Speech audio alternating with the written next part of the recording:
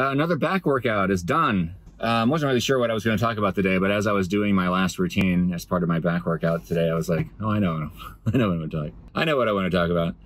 I really hate my back.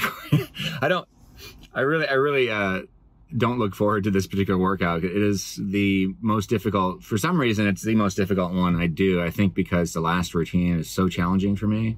It's a reverse fly where I've got free weights and I'm pulling them up. I can't really demonstrate it here in this frame. It's very difficult.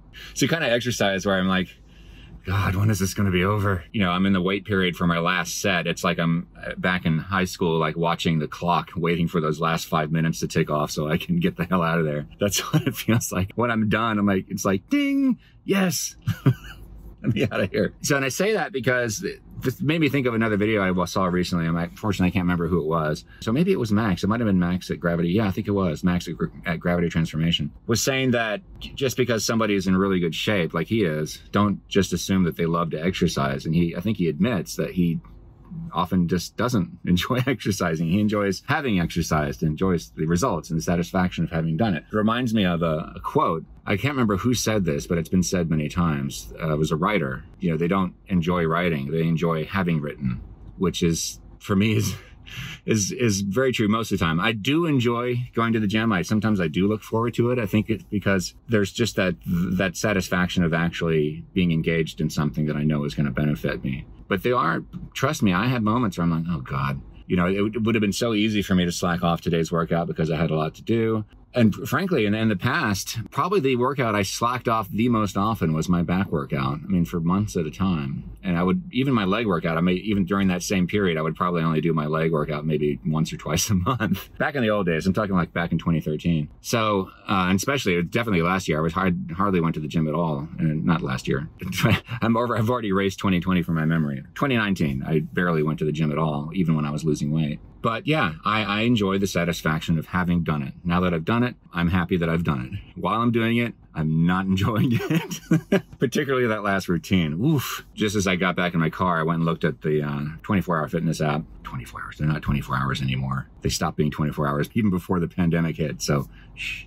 They've got my history there. Every time I've checked into the club in the past, well, ever.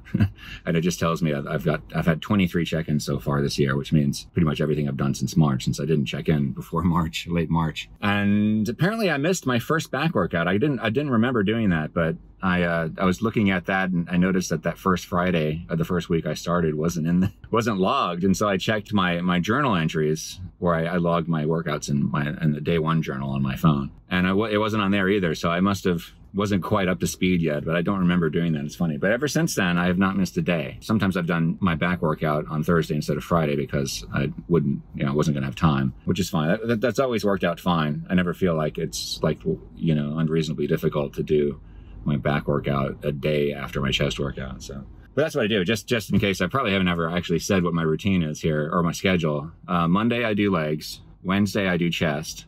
And Friday I do back. At some point I'm going to start modifying my routines and adding things because I would like to work on my core a little bit more because I've never really targeted my abs before. That's one thing I want to start doing, and I'm probably going to start doing more sort of bicep type workouts after a while. But the thing is, I don't really want to get super beefy built. That's not my goal. I would like to get down to a healthy weight so I'm not technically overweight anymore, and I'd just like to be trim. And in good shape, and I'd like to feel good and be able to do all the physically demanding things that my job requires me to do with the least amount of effort, right? And the least amount of pain and injury and misery. Seriously, the workouts help me in my job so much, and it's not just a physical thing; it's a mental thing. It's puts a spring in my step, for lack of a better term. It's a cliche, I know, but it's true. And it strengthens my singing voice. I've always kind of puzzled at why that is, but it occurred to me recently. It's probably because my diaphragm is getting stronger. The diaphragm is a muscle after all. Probably in the course of doing these, especially the upper body workouts I do, it's probably strengthening my diaphragm. So that's a good thing. That's all I got for you right now. I hope you all have a great weekend, and I will see you on Monday. Bye-bye.